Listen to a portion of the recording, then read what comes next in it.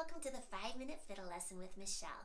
Today we're going to learn Auld in the key of G with double stops. It's a little bit more of an advanced version, but it has a nice full sound and it's very impressive if you're playing for your friends.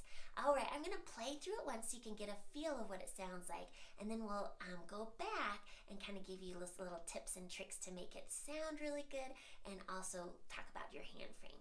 Alright, we're just going to go ahead and play through it this time. Here we go.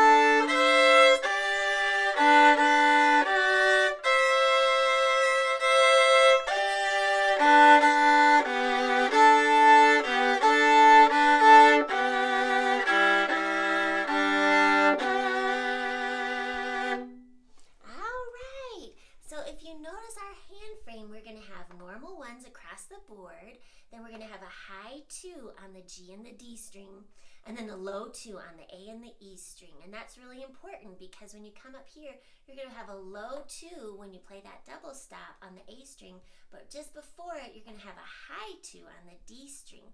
So you have to remember high here, low 2 here. So you have to do a quick little change there.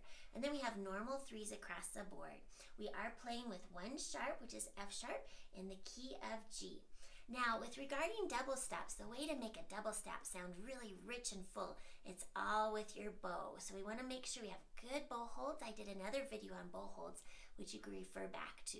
But the trick for double stops is to make sure that we have a nice flat bow so we can get both strings. And we also want to make sure we watch our speed, because if we go too slow, it's going to sound crunchy, which we don't want that. But if you go too fast, then it's going to sound kind of brisk. So we want just a nice happy medium between a slow bow and a fast bow, so it's more nice and full. So you might want to just practice on open strings first before you add the fingers. But let's go ahead and I'm going to play it a little bit slower so you can see my fingers and my bow technique, and hopefully you can play along. Okay, here we go. Ready, and...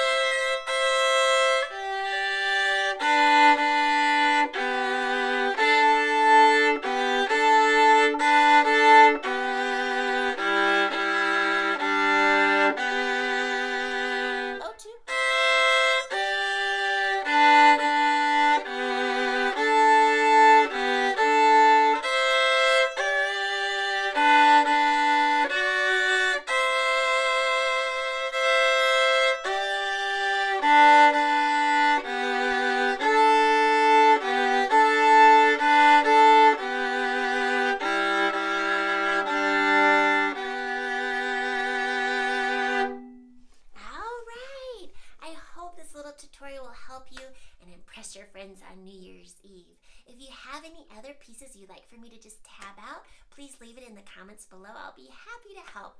You can also visit my Facebook page at Michelle Edwards Music. And as always, thank you for watching and have a great day.